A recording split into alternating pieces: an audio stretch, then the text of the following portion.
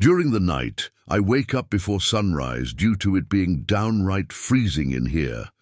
Stumbling towards the fire, I see that Eldrin has fallen asleep, face down in front of the fire.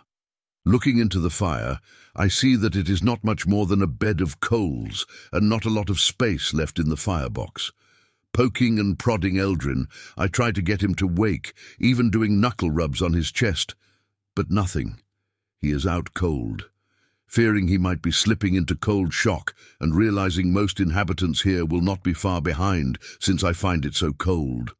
I grab the fire shovel and start bailing out the ashes, leaving a few small coals inside. My lungs burn from the ash as I transfer it into a nearby bucket and then get to work rebuilding the fire. With cold fingers, I lay some bark pieces on top of the few coals I kept and begin to blow. My eyes are immediately filled with the ash and soot of the dying fire, and I cannot see, but I continue blowing. Slowly I feel warmth on my face from the flames I cannot see. I start stuffing logs into the fire, ensuring there is enough space between them to allow for airflow through the front hatch for when I close it. Blowing harder into the fire, the flames begin to lick up the sides of the new logs, and they begin to crack and pop as the moisture within starts to melt and boil off. I continue to stoke, using the trowel to push logs further back to ensure a good fire along the box's entire length. Looking at it now, I realize the firebox is similar to what I saw for maple sap boiling into syrup. I will need to talk to them to see if they collect sap come the spring. The heat is starting to build up, so I remove my coat as sweat pours down my face and back. I head over to the water tub and, using my cup, drink heavily after breaking the centimeter of ice that has formed on top. Returning to the fire, I see that Eldrin is starting to move. I poke him again and eventually wake him. "Hey, you're finally awake," I say half-jokingly. "What?" He stares at me groggily. "The fire's back up. You fell asleep and I could not wake you." Hearing that, he suddenly jumps to his feet and peers into the firebox and at the ash bucket. "I must have fallen asleep upon the fire cooling," he says, palming his face in fear and shame. "Thank you. You probably saved all of us." Not sure how to respond to that, I nod and start passing him logs as he rearranges the fire to be even hotter and adjusts a handle on the smokestack, which I assume is the damper so that it does not draw as much. "Hey, Eldrin, once we get out of this cold snap, remind me to talk to you about steam boilers and engines." "Engines, eh? We will be the most advanced backward town by the end of the year if you keep this up. The boiler may be more of an easy sell to the community. Think, central heat for the entire building using water to warm it all, even the corners." "Water for heat? You'll need to explain more of that. Water is horrible for temperature. It takes forever to heat." "Yes, but equally as long to cool, given the same insulation." We will definitely be talking about that." I sit down on the cool but warming floor near where many of the other sleeping bodies are crowding around the fire and watch him work to ensure he does not fall asleep again. Once the fire gets so hot I can no longer handle it, I make my way back over to my spot near Thalion and Lena and crawl back into my bedroll. The next morning, I wake up to a heavy weight on my chest. Rolling over, I see that Lena has draped her arm across me. Immediately, my heart races, and I start trying to slip out from under her arm without disturbing her. Successfully doing so by bunching up some of the bedroll to mimic me.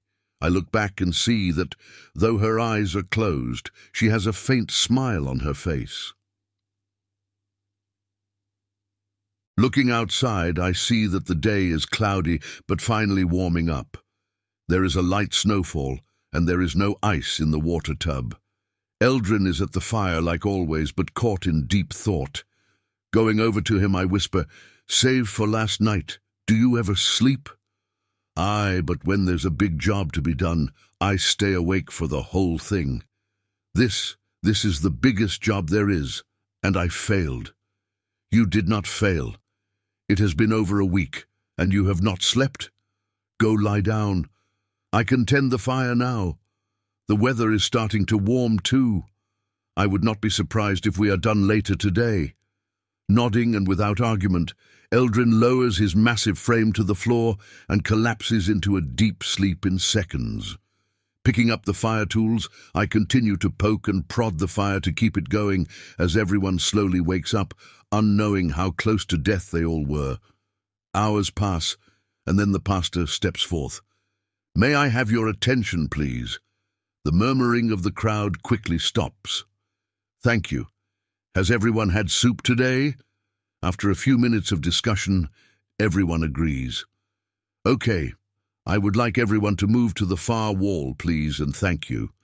Doing so, we see the damage of having this many people cooped up inside, with bedrolls, extra articles of clothing, and a few toys scattered around the entire room, along with one large lump near a different wall. The pastor and the doctor step forth and open the bedroll and quickly look away. The room gasps and starts talking quickly. "Silence," the pastor states. "Now is not the time for that.